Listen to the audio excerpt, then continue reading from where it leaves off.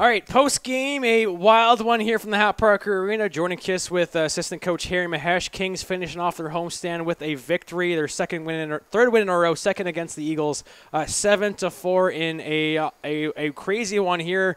Lots of highs. It got to a little bit of a low for a bit in this game.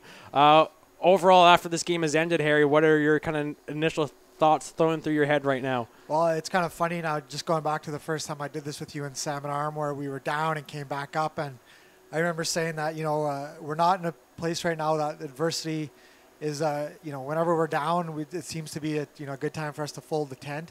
But we've shown tonight now, we're a team that's on the rise. We did a lot of good things. We let them back in, and just the fact that we were able to respond right away. So, it's great as a coaching staff to see that now we can play in every situation, and now, expect to win in every game. Let's break down this game because there's a lot to get to. The first period, this Kings team continued right where they left off last night. 3 goals in the first 10 minutes, and you get off to that 3-0 lead. This building's buzzing, and it's going really well for you guys. Yeah, that was a great start for us. I mean, better than you can draw up, really, to go up 3-0 that quick. Which was awesome. Everybody's kind of firing. You kind of pick up where we left off yesterday. We were very happy with that. But, I mean, the Surrey team they're at the top for a reason. And I think we saw the true, reason why they're up there, because for the last part of that first and then early, obviously a big chunk of the second, they got us really kind of spun around. And, we saw their best, and, they pressed us pretty well, but we were still able to get through it. Yeah, and then they score that one goal, that 2-on-1, and we talked just before we do this interview that at that point you're like, oh boy, is like what's happening here? Like that again, that was a good goal. It wasn't so much like oh boy as it was like okay, now they're on. Their rushes. That's something we prepped all week for. I mean, as much as you prepare, like it is one of their strengths, and you could see every time they're coming down 3-on-2, 2-on-1, and their defense are very active. And for a while we were trying to weather this storm a little bit, and then obviously they came back and tied it. It took the lead again off the rush. So again, we kind of have to hit the reset, and I'm glad we did. It's not, you never want to be in that situation, but it's always good to get through it when you do. Mm-hmm. And then, let's go to that second period. You outshot the Eagles 19-5 after that first period, and you mentioned that they started to find their way at the end of the first period, and then, you knew they were going to have a really good period coming up in the second, and they came out right from the opening face-off, scoring 50 seconds in, and as you mentioned, leading the way all the way to taking the lead 4-3. Yeah, I mean, that first one was a little bit of a gift. We just a little mistake on our part, but even before that, I think the first 20, 30 seconds they were really pressing, and then you can't really make a mistake against those guys because they'll capitalize. And then obviously the third goal, the fourth goal, that's when they found their rhythm. But it's just another sign that we can kind of compete with teams, and we saw their best, and we were still able to come out with it at the end. And I was just very happy that we were able to just kind of keep our composure even when it got to 4-3.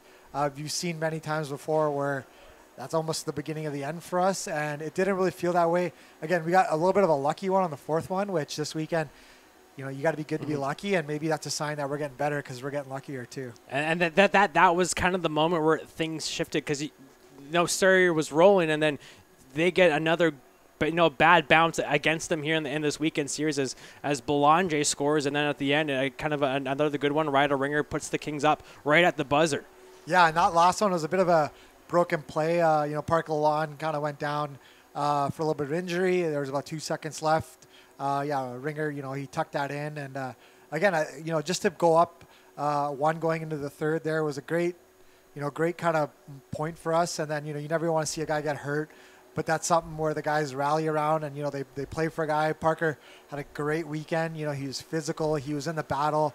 It was one of his better weekends for sure, if not his best in terms of his complete game. And to see him get hurt is tough. We hope a speedy recovery. But, the guys definitely rallied around that because, he was a big part of that goal as well. And then that third period, you started the game with 11 forwards. Now you're down to 9 because not only you lose Parker Lalonde, you're out with Cam Simons, who had a great fight in that second period with Cole Galata. And as you mentioned, you guys kind of had to weather the storm for a good portion of that third period. Yeah, I don't know the protocol on coaches commenting on fights anymore. but that came off a great penalty kill where he stepped up and the guys were great there. And then it's a great fight. You don't see those often, and that got the guys going as well. And then you're down to 9, and we still had 7D. So I mean that's just like playing. Now it's just next man up, and that was great. And now everybody's got a bit of a rhythm. 3 lines. I mean, I'm sure most forwards would tell you they prefer 3 lines, and it's nice to have an extra bodies for rest. But no, once you get to that point, you're just looking for the finish line and you're grinding it out. But we didn't just kind of sit back. As you can see, we were able to pull away again. And I mean, we're up by 3, so it's it's kind of nice to win by 3 as well. Yeah, and it seemed that we've seen in the third period when you're up, you've been able to shut the door, and it seemed like you were able to do that for the entire third period there.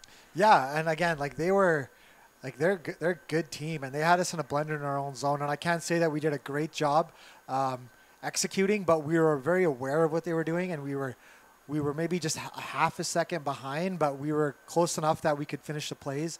And I like the buy-in from everybody. A lot of times when you're up, it's very easy to play defensive, but we looked for openings, and the fact that we were able to score a couple was great. And then, so you win this one. You wrap up the homestand, with a 5-3 record, a winning record, and going into it, you knew this homestand was going to really set the tone for the rest of the season for the Kings, and it seemed like to set the tone in a really positive side here. And what are your takeaways from this last 8 games? Well, I mean, to be honest, we didn't start very good at home, and it's my first time here on Powell River, and it was just great to see the fans. And I honestly think everybody who's come and watched these last 8 games has been treated to some great hockey, and I think that's really important. Every night's an entertaining night, and I think if you're coming to one of our games here, now you're expecting a good hockey game. Even the ones that maybe we don't get the best of. People have walked out of here really complimentary of us, so this is great. We had a bit of a goal going into this 8-game home stretch, and 8-5 was. 6-2, 5-3 was kind of where we thought was realistic and achievable, and we did it. And more importantly, we didn't just reach a goal, but we gained a ton of confidence as well. 100%. And now going forward, obviously, there's still some work to do. You still have another week before everybody gets to go home for Christmas. As it's another 2 games. You're back on the road. It's been a while since this team's back on the road. Do you think that could maybe play a factor into next weekend's game? No.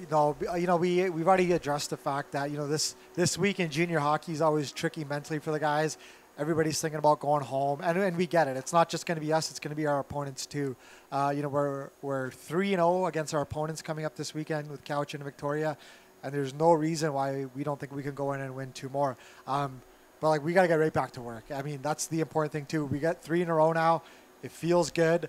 But, we have to quickly remember that, we still are battling for that playoff spot. And, we were lucky that when, we weren't getting the outcomes in our scores, we were getting some favor on the road. But now it seems like everybody kind of with us is picking up points. So, you just bank the points and you just keep going. Well, the Kings will try to keep going as they hit the road next weekend in Cowichan and Victoria, Friday and Saturday at 7 o'clock. Thank you very much, Harry, as always, for your time here at Postgame. Yeah, thank you, and Merry Christmas, everybody.